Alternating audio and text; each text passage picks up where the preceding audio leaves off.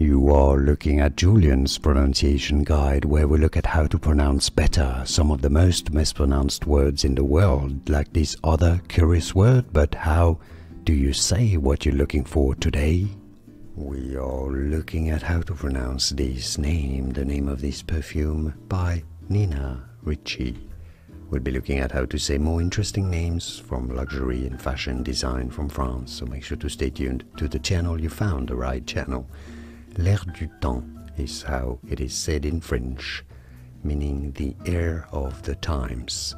In other words, the current fashion or the current trends is essentially what it means. L'air du temps. Or in English you could say it as l'air du temps, l'air du temps. From French, l'air du temps. More videos for you here on how to pronounce more names that many mispronounce. I'll see you there to learn more. Thanks for watching. Here are more videos on how to pronounce more confusing words and names too many mispronounce. Like this video if you found it useful. I appreciate your support. I'll see you soon and thanks for watching.